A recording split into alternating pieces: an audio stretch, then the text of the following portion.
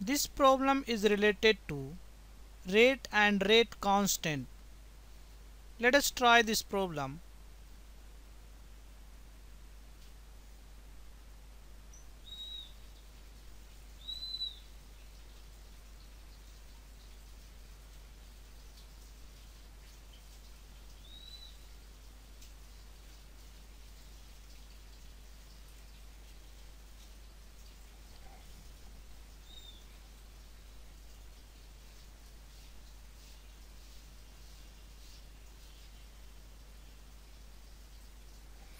So we have a first order reaction. Let us say reactant to product.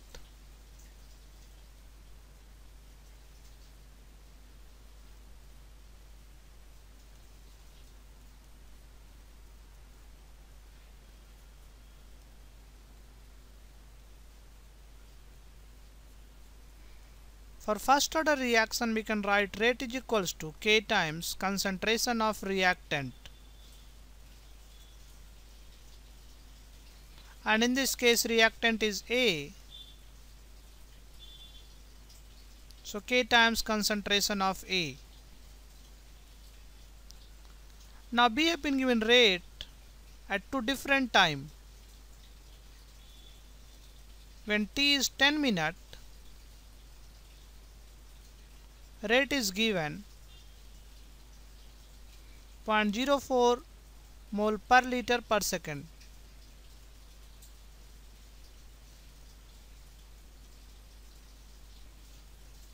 When time is 20 minutes,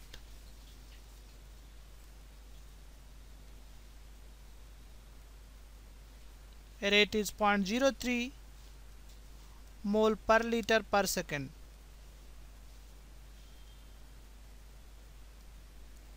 If you remember, in first order reaction, concentration at any time T is given by this formula.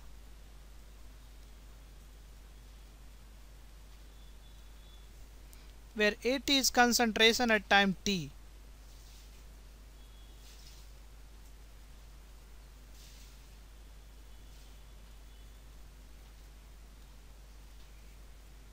And A naught is the initial concentration.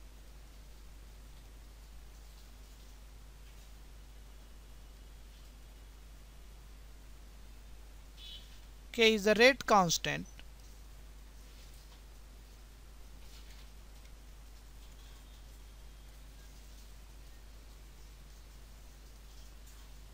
And T is the time. So now expression for rate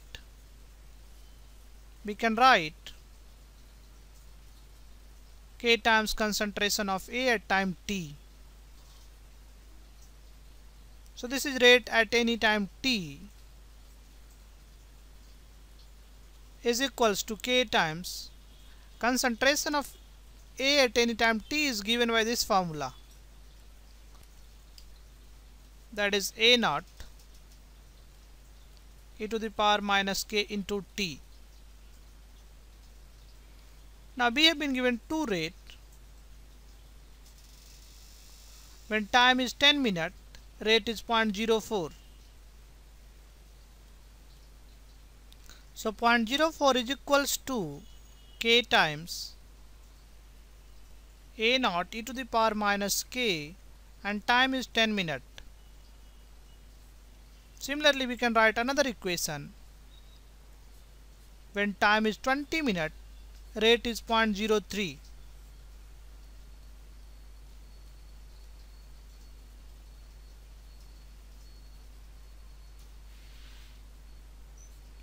Now from these two equations we can solve for K. So let us divide these two equations.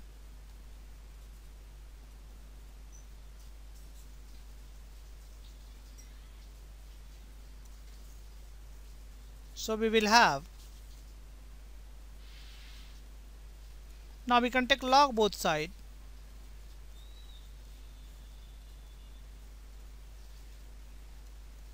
So K is equals to 1 by 10 ln 4 by 3.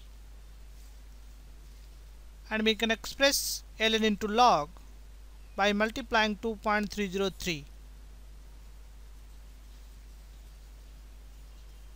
So let us find this value.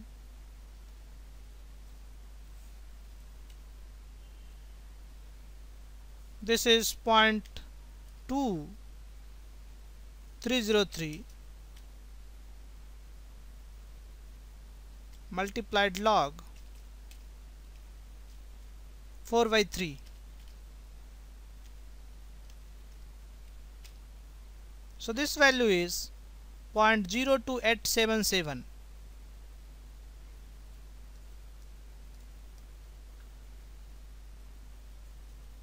This is K, and unit will be minute minus 1, because first order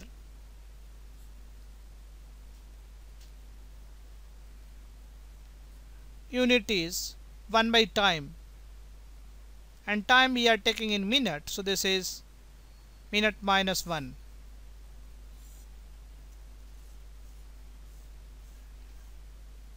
We have to calculate half-life, and half-life is ln 2 or 0.693 by K.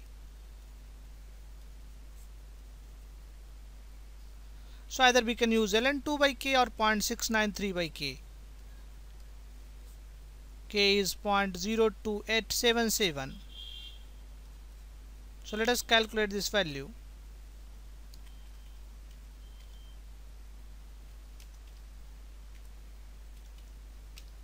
So this is 24.08.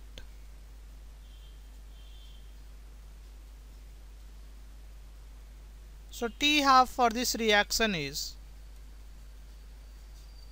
24.1 minute approximately.